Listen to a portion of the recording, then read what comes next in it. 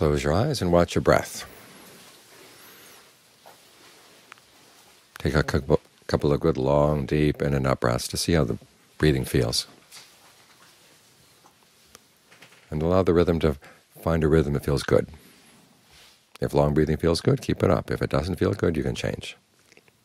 Shorter breathing, more shallow, deeper, heavier, lighter. Lots of different ways you can breathe. And if you experiment with the breathing, you begin to realize that the way you breathe really does have an impact on the body and on the mind.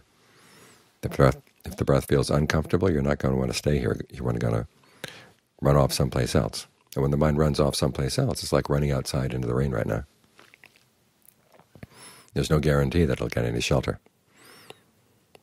But if you make the present moment comfortable here in the body, okay, that's a good place to stay. It's like having a home. It's like having a roof over your head, walls around you to protect you from the cold and the heat. In other words, if the mind goes wandering out, it's like a little kid. You can get kidnapped by greed, kidnapped by aversion, kidnapped by delusion. And who knows where it's going to end up. But if you stay home and you've got a good place to stay, okay, you don't have to worry about the mind wandering off and getting into trouble. And then you've got good work to do here. It's not just a home, but it's also a home with an office.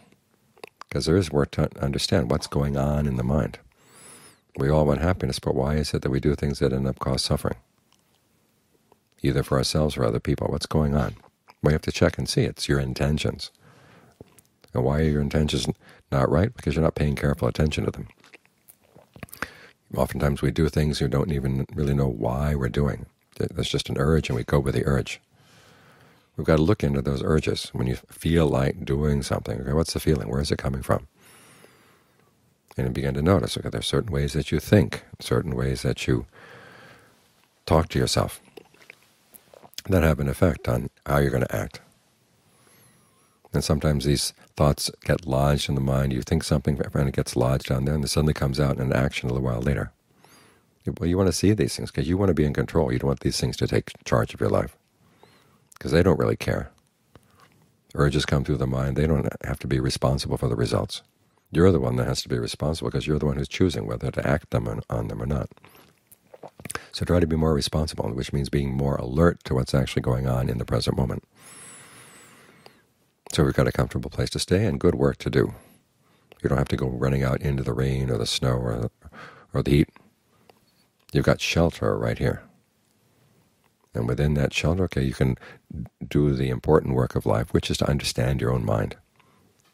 Bring it under control so that when you do or say or think something, it's actually going to lead to happiness. A happiness that lasts, a happiness that doesn't cause any harm to anybody. So that's the best use you can make of your mind, but you have to train it first in order to get that use out of it. And so we're giving it a sheltered place where you can do your work in comfort with a sense of strength. So learn how to breathe comfortably and make this a daily practice, taking some time out just to be with your breath to get the mind to settle down so you can see its movements more clearly. And that way you get more in charge.